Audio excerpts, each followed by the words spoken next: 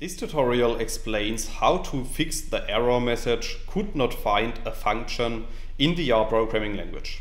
So without too much talk, let's dive into the R code. In this tutorial, I will show you an example how to reproduce and how to fix this error message in R.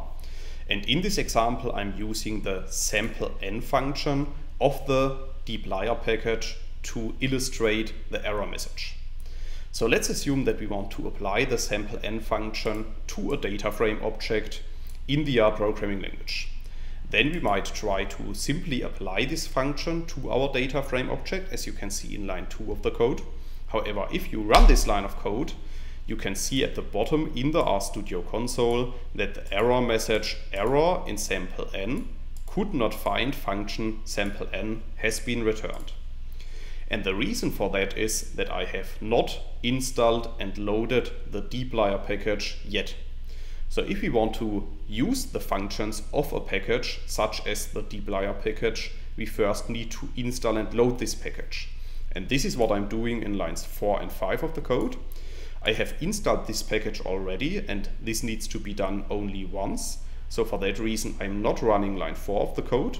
However, I'm running line 5 of the code, in which I'm using the library function to load the functions of the dplyr package in the current RStudio session.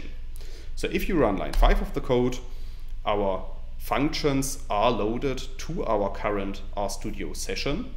And in line 7 of the code, I'm applying exactly the same code as in line 2.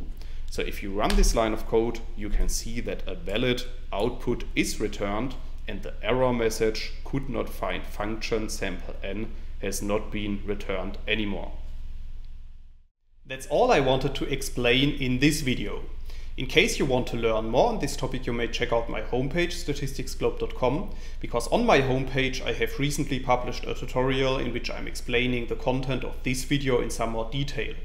I will put a link to this tutorial into the description of the video, so you can find it there.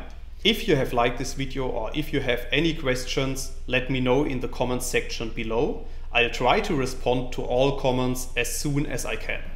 Furthermore, make sure to subscribe to my YouTube channel to get notified about future video releases.